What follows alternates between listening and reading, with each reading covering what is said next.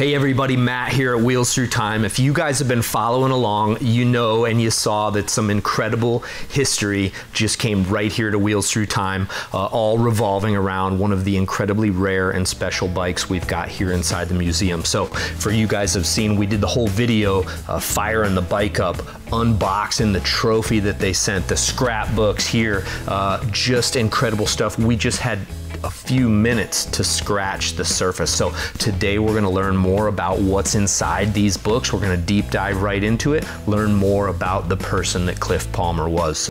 As we mentioned before, about 11 years ago, I went to Michigan and picked up an ultra rare 1919 Harley-Davidson racing sidecar. The thing about the bike is we never had any history on it whatsoever. As it would be, we get a phone call from Andrew Hinckley, who was actually a family member of the guy that used to race the sidecar. It was his great-grandson. Turns out he had an incredible amount of history revolving around the motorcycle. So today, super special day. We've got a phone call scheduled with Andrew and his mother, Martha. Let's get on the phone. Hello. Hey Andrew, how do you do? Good, good. All right, excellent, excellent. So we're just sitting down and we've got the crowd with us. We're shooting a show right now and wanted to get with you and talk more about your great-grandfather and you know, hear more about him as a person and learn more of his history. And Andrew, I don't know if you had a chance to check out the video and especially the comments, but just an incredible response for you making the decision to preserve this history and share it with everybody. So from myself and everybody here at the museum, and I think a lot of our visitors, thank you very much for seeing that this history was all put back together. Yeah, yep, and I really do appreciate I did get a chance to check the video out, and there was lots of really nice comments on there, so I do appreciate that. So one of the things I noticed, and you said your mother's with us, right? Yes, my mom Marcia is with us also. Hi Marcia, how are you doing? Good, how are you? I'm very, very well. Thank you for joining us. And one of the things that I got wrong in the video was that it wasn't your dad's side, it was actually your mother's side that Cliff Palmer was on. So that was, Marcia, that was your grandfather? Yeah.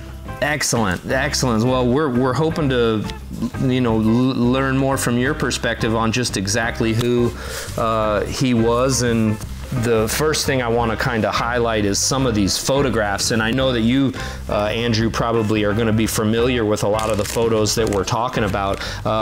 Some of these racing photographs just continue to tell a story about, you know, where he stood in the racing game at the time. And you know, a lot of these early racing motorcycles, guys like us, we couldn't even get these bikes. They were very special machines. Racing these motorcycles at the highest level was a pretty narrow game, and there were not a lot of people that got to participate. So he really must have been, you know, quite the rider, and we can see that in the photographs. I mean, some of these photographs, you can get the illusion of speed in these photographs and see that he, you know, to have a 19-teens era motorcycle and be out there running 80 miles an hour with a side hack hanging off the side is pretty incredible. And what I've seen is kind of the earliest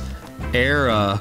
It looks like he was racing a pretty stock bike that he just stripped down, which is not the bike that we have here in the museum. So what I'm saying is there appears to be several different, or at least a couple different race bikes. Now, Martha, did you ever have a chance to look through these, the scrapbook with the photographs? No, I didn't, Well, right when you open it, it's this beautiful leather scrapbook that's got some great photographs and, you know, early motorcycle polo stuff. It looks like he was a member of the, it says BC Motorcycle Club, organized September 4th, 1923, 27 members, and they had it was 100% attendance, and It was an MATA governed club. So the MATA, which a lot of folks don't know about, nowadays we have the AMA, the American Motorcyclist Association. The American Motorcyclist Association started, I believe, in 1925, which is really neat because your great-grandfather, Andrew, was racing right at this transfer from the MATA, the Motorcycle Allied Trade Association, moving over to the AMA. So as it would be, that's an era that there's just not a lot of documentation about, because it's that crossover era where the sanctioning bodies of motorcycle clubs and the sanctioning bodies of racing, it changed over entirely. So that's one of the things that tells me why his name may have been left out of what we know about racing during that era today. One of the neat things is that I found an article in the newspaper clippings that referred to Cliff as the nervy 19-year-old from Battle Creek in one of the race results. And by this time, when he's 19 years old, he's winning lots of races. I think this was in 1924. So if this was given in 23, it looks like he's probably 17, 18 years old. In the photograph, it's a photo of the motorcycle is generally dark, and in 1923 or 22 and 23, they had a different color than before and after, where the green was really dark, and it's called Brewster green. And you can see, even though these are black and white photographs, this is that dark green 1922 or 23 motorcycle with a flexi sidecar on it. He's all dressed up in his gear. It looks like it's kind of cold weather. He's got a dog in the sidecar, which for me hits close to home because me and my dad rode around with our dogs in sidecars for as long as I can remember. And I think from the first racing photographs that we have of Cliff at the track, which I'm guessing was in 23 or 24, it looks like it's this motorcycle stripped down. And so he pulled the fenders off, pulled the headlight and the horn off, pulled the sidecar fender off, and set this thing up for racing, which is, that's how a lot of guys got started, is they started on stock motorcycles and went out and being that the special equipment wasn't available to everybody, they went out and started racing. And if you proved yourself, you probably move to that next level to be able to get a hold of some of the really special equipment. So he lived in Battle Creek his whole life? Yes. Wow. Yep. Wow, amazing. So a lot of these photographs are from those are right in front of his house. I noticed a lot of those in the background is his front porch of his house. Yeah, those are from his front yard. I'm looking at one right now with a front porch in the background, and looks like that same Brewster green motorcycle. And so is that where you were born, Martha, and you, Andrew, too? You guys have been in Battle Creek that whole time? Well, yeah, we've moved around since, but yeah, I was born in Hastings, Michigan, which is not too far from Battle Creek, and my mom was born in Battle Creek. Sure. Yeah, this is what we call home, Battle Creek. That's what you call home. And so for the materials here, how long did you have all of this stuff, Andrew, and how did it come to you? Tell us a little bit of that story. I honestly don't remember how I acquired it, if my grandfather gave it to me when he acquired the estate, or if I just grabbed it up. I do remember as a child seeing the trophy on his TV, and I was always enamored by it, and always wanted to end up with it. And about 35 years ago, I think I acquired it one way or the other. I either took it out, or it was through my grandfather, which is Cliff's son. Through Cliff's son. And how old are you, Andrew? I'm 30, I'm 48 years old. I'm sorry. I wish I was 30. You wish you were 38. Yeah. 48 years old, yeah. So wow, you were like early teens when you pre-teen, yeah, like an early teen, yep. I acquired it, so I've been hanging on to it for a really long time. Amazing. And you've probably flipped through these photographs and scrapbooks 100 times. Oh, I'm the one that wore it out, I'm sure, and showing it off to a few people and just going through it and yeah. Now, I don't know if you remember it, Andrew, but there's a photograph of the bike that like heavily mangled, like wrecked. Did you ever see that photograph? Oh, yes. Oh, man, and I'm staring at it now, and it looks like the bike's in multiple pieces. The handlebars are gone, the front wheel's off of it, the bike's thrown in the back of this trailer, and they just piled the sidecar. Sidecar's got all crazy bent wheel and all, piled it on top of the bike. Like they just threw it all in a trailer and headed home with it. And there's a mention in one of the articles that he was injured racing, and I don't know if you ever saw that. Did you? I don't know, but I don't remember reading that one. Yeah, I read through that I think that he injured his ankle is what it mentioned. And, you know, again, it's difficult to see which, you know, what configuration of the bike this was from the angle that it shot at. What you can tell is it is the factory race chassis, and it's got a reinforced fork, and you can see that it's the same skinny little sidecar. But I don't know if you notice the photos of my sidecar here of your great-grandfather's racing rig, the back of that sidecar has been broken off at some point, and they like capped it with a piece of wood back there. And I'm wondering if that might be, this photograph might be the instance where they decided to modify that sidecar into its current configuration today. One of the most amazing photographs in the scrapbook is a photo, it's in the pits, and like the bike is a bit shrouded, but you can tell that it's Cliff, because he had that little skull cap. I don't know if you remember So I have a funny story about that. I did have that at one time. I had that, and it was just an old leather football helmet is what it was. A leather football helmet. I did have that up until the 90s, and I've been researching on where it might have went, but I come up dead-ended so far. But I did have his skull cap at one time. Wow. Did it fit you? No, I have a big head. People were smaller back then, you know. They sure were. My grandfather, Charlie, his service uniform, he was in the Marines, his service uniform, and I couldn't even fit in that when I was 8 years old. Wow, no way. People were smaller back then.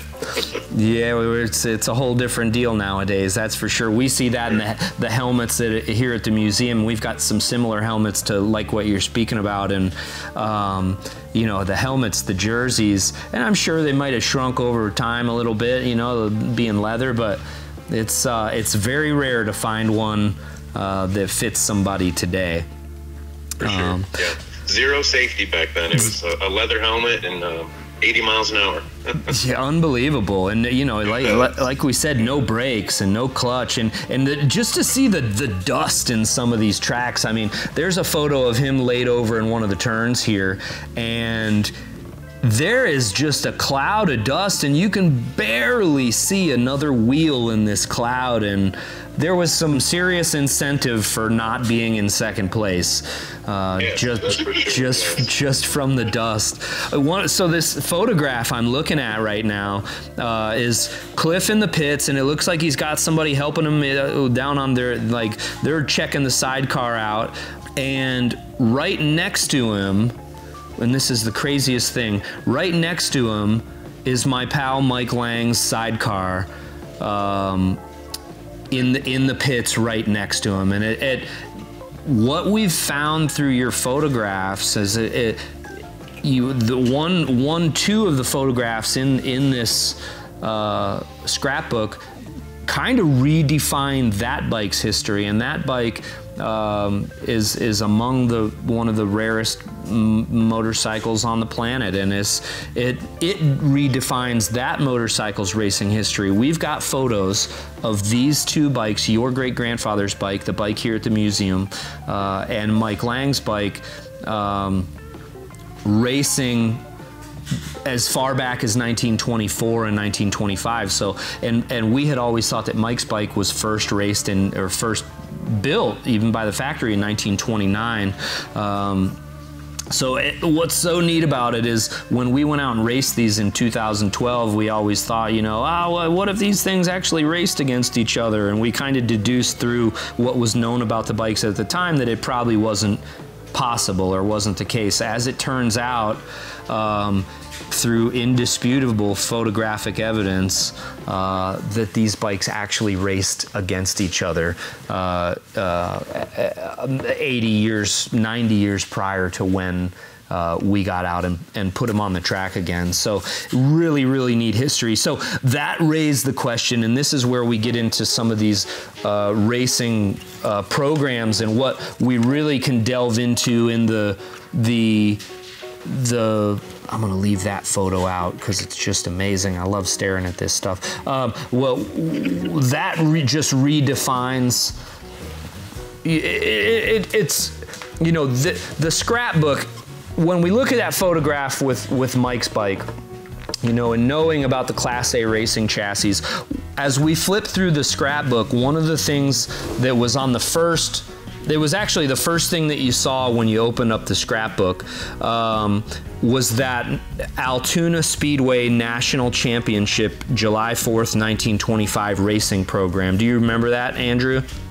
Yes, I do. Yeah, I've got it right in my hands right now, and pinned right to the front of it is a rider ribbon, which we can only assume was, at first glance, was Cliff's rider ribbon. Now, the Altoona Speedway is one of the most famous speedways that there ever was. It was a 1.25 mile track. The fastest speed ever attained on a board track racing motorcycle was at the Altoona Speedway, 120 miles an hour, if you guys can believe that. Holy cow. That was Curly Fredericks on an Indian, and that was, I think, maybe 1928 that he set that record. But these are 2x4s stacked up the tall way. So on a wooden track, 120 miles an hour on these types of motorcycles. And there are numerous pieces of information from the Altoona Speedway. One of the things we found, it's like a little, it's blue, it's a brochure, and on the front it says revival of the most thrilling and dangerous of all sports. July 4th, 1925. It was like a little handout that you got maybe at the track. And this is in 1925 under the rules and with sanction of the American Motorcycle Association. So this is like one of the first AMA events, the Altoona Speedway race. And inside it says the fastest riders of the world eligible for Big Classic. And in this is a list of about 20 names. And you've got names like Ralph Hepburn, Paul Anderson, Jim Davis, Johnny Seymour, Eddie Brink, Floyd Dreyer, William Minnick, Bill Minnick, and there your great-grandfather is in that list of people, Cliff Palmer, fastest riders of the world eligible for Big Classic. So if that isn't some sort of confirmation as to where your great-grandfather stood in the scheme of things at the time, I mean, he was not just a very accomplished rider, but he was a recognized rider. And that's something that I don't know if you guys ever were able to kind of deduce that sort of perspective, but very few people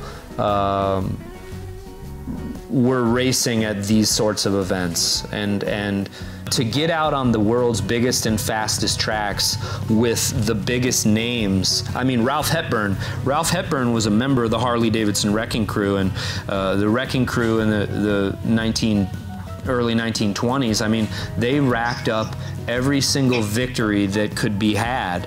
Paul Anderson raced for Harley-Davidson, raced for Excelsior. Jim Davis, another member of the Harley-Davidson Wrecking Crew. Eddie Brink raced well into the mid-1920s, was one of the fastest guys. And there's a newspaper article in here that talks about Brink took all honors at the weekend's races, and I can't remember exactly. I think it might have been the Detroit national championship races. But second in line was Cliff Palmer, who beat out all other riders and stayed consistent throughout the program. So he raced in like 5 or 6 races that day, and in each race was on the podium, and that's really a neat and rare thing to see. Now, inside of this national championship program from 1925, here we are, 1925 motorcycle championship motorcycle races, and here you've got the entrance list. And I don't know if you know this, but Cliff was racing not just in the sidecar class, but he was racing in the 2-wheel class also. We've actually got a photograph of Cliff standing next to his motorcycle in the pits, and they're taking the sidecar off, and the handlebars are off the bike. And what they did was they had 2 different sets of handlebars for the races, for the racers back then. Is they had your 2-wheel bars that were dropped handlebars that actually were below the plane of the gas tanks, and then there were the sidecar bars. And I can only imagine those sidecars, they take a considerable more effort to manhandle those things around the track, so they'd have big wide handlebars for those riders to really be able to use some leverage. And what we found out is in this particular race, Cliff placed 4th place and was running in 3rd place most of the race, and had tire trouble and ended up falling into 4th place. It's just really amazing stuff. There's more race programs here that you guys, I don't know if you ever had a chance to delve into. This is from the Miami Fairgrounds at Toledo, and there he is. Entry list for sidecar events. There he is, Ralph Hepburn, Los Angeles, California, right above Cliff Palmer, Battle Creek, Michigan, Bill Minnick. So these guys, and what's really wild is there's a photo of a fella named Bill Minnick, Andrew, that it's kind of the most famous flexible sidecar racing photo, and it's not a race photo. It's him after winning the national championship. It's the Wisconsin State Fair. Here it is. This is amazing. This is the official program for the national championship races at the Wisconsin State Fair Park, August 10th, 1924. And there's a photograph of Bill Minnick after winning that national championship race that's kind of become the most circulated photograph out there of flexible sidecar racing. And here we've got the sidecar event, and Bill Minnick takes first in that sidecar event, and you guys, I'm sure, can only guess who placed second. It was your great-grandfather. So the way I look at it is that 1 place. If your great-grandfather wins that race, then every history book that's out there today with Bill Minnick's picture in it very likely could have instead had Cliff Palmer's. So really neat. One of the neat letters that I saw, and I've got it right in front of me right now, is from the it's on Altoona Speedway letterhead, world's fastest track, national motorcycle champion, July 4th, 1925. And it's addressed to Cliff Palmer, Belknap Envelope Company, Battle Creek, Michigan. And it says, your letter to E.C. Smith has been forwarded by him to us. We regret the circumstances are such that it's not feasible for us to grant appearance money, even to such riders who are recognized as the leaders. So he sent in Altoona Speedway saying, you know, hey, I'd love to come to your race, but can you hook me up on some appearance money? And then they go on and they say, For this future, we seek your cooperation, knowing that a rider of your recognized ability will certainly secure a good part of these rich purses. So even the folks at the track, it shows they really had a lot of respect for what Cliff was doing and the rider that he was. And you know, one of the questions I have is, like, what drove your grandfather to race? Well, I haven't heard a whole bunch about his racing. I just more know him from his business that he owned. So he was a printer? Yeah, he owned an envelope company. Owned an envelope company, and one of the really neat photos that you'd sent with us, Andrew, was a photo, and I mean, he looks young here. How old was he when he started the print shop, do you know? I think in his teens. I think 18, somewhere around there. 18 years old. I don't know what you... Maybe possibly sooner, possibly. I'm not really sure there. So the printing, you know, and I'm just, you know, what do you know about how he got into motorcycle racing? I mean, and motorcycling in general, because it seems like two pretty different genres to be a part of. Was it the printing that running his own business that got him financially secure enough to be able to go out and buy race bikes and stuff like that? No, I know he's always been into speed, and he after his motorcycle career, he raced cars. And what kind of cars did he race? Do you know? I know he used to race Corvettes, and probably a few other things too. But I'm positive Corvettes. Like I said, he was wealthy in his day, so he could afford to race. Yeah. Every year he'd buy a new Corvette. Every year he'd buy. Remember that? And Every year. The last vehicle he owned was a DeLorean. A DeLorean. Wow. Yeah, he always had a Corvette and a Cadillac, and then his last vehicle was a DeLorean. Yeah. Every year he'd get a Cadillac and a Corvette every year, and he had the need for speed. I'll tell you, all the way up to his 90s. I'll tell you, he liked to go fast. Well, yeah, going up to his 90s, and I mean, racing the Corvettes. You know, the Corvette came out in '53, so he'd have been in his 40s and 50s racing those Corvettes. He had just about every year a Corvette. Even he had the split window. He had them all. The last one he bought was the Stingray. The Stingray. Mm-hmm. Wow. Yeah, just, you know, history is there's so much history in this stuff. And yeah, I'm really glad I got all that information. I'm really glad I found you when I did, because like I said, that it was deteriorating every time you open it.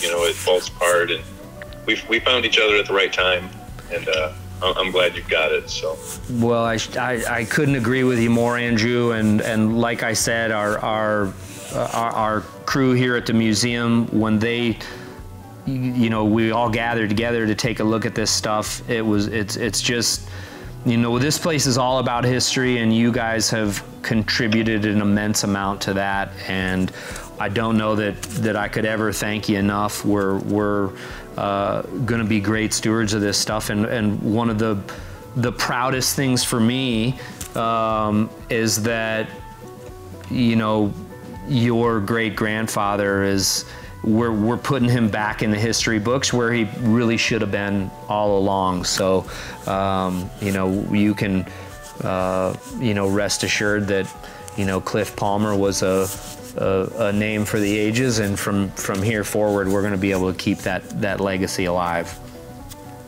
Yep, that is great. That's great. You know, the thing about this, Andrew, is the history is so delicate. What we'll do is we'll probably create some storyboards where we can share what's here without jeopardizing the material itself, but very amazing.